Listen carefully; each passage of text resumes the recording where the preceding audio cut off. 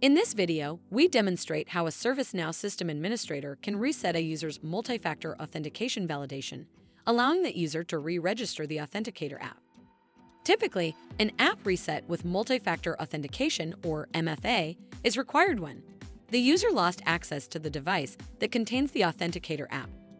They deleted the Authenticator app by mistake, and there's no alternative MFA associated with the phone.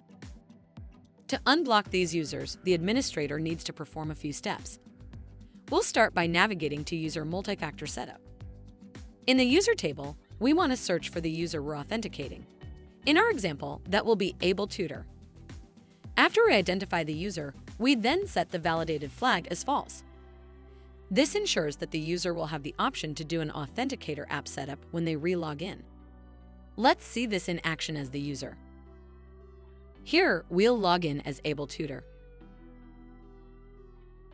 Next, instead of seeing the MFA validation screen, we see the page to enable the Authenticator app setup.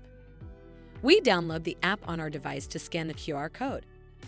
The app then generates a 6-digit verification code that we enter here. And click Pair Device and log in.